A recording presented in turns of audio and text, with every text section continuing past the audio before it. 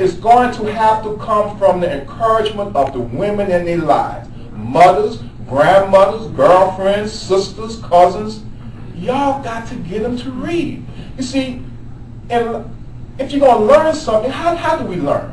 We learn from the experience of going through something. We learn from hearing somebody sharing the experience, or we learn from reading. Unfortunately, too many of our young men are learning from the experience of the street or all that other foolishness, and they're not. I mean, it's kind of like at 53, it's the same stuff that I saw as a kid. Ain't nothing changed.